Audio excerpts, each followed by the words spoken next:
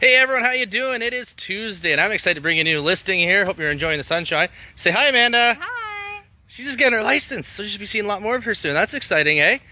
So we're at 751 Ross Street. It's 2 bedrooms, 2 baths. The cool thing about this one is you can like live in one half, maybe rent out the basement or something.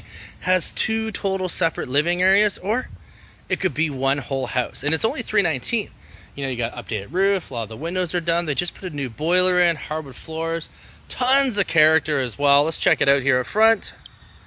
Look at that, all brand new driveway. Oh yeah, they ran a new sewer line right here like this, all the way out to the road, which is great as well.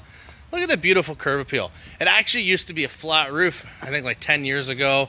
2 owners ago pitched it all, so that's great. Look at the big deck, look at the nice easy landscaping, all stucco. There's the side door, so that could bring you to the basement or upstairs, wherever you want to go. And then we have this backyard here too.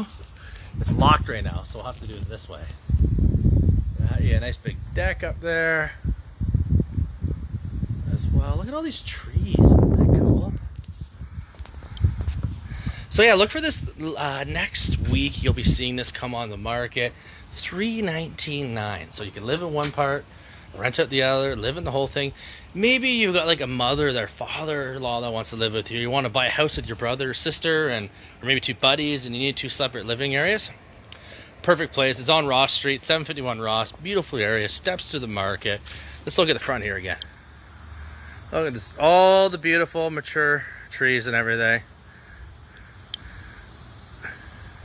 So reach out if you have any questions, and look for more of Amanda in the next coming weeks, as she's just waiting to get her license back. So reach out if you have any questions, put a shot on your lawn, and have a great week.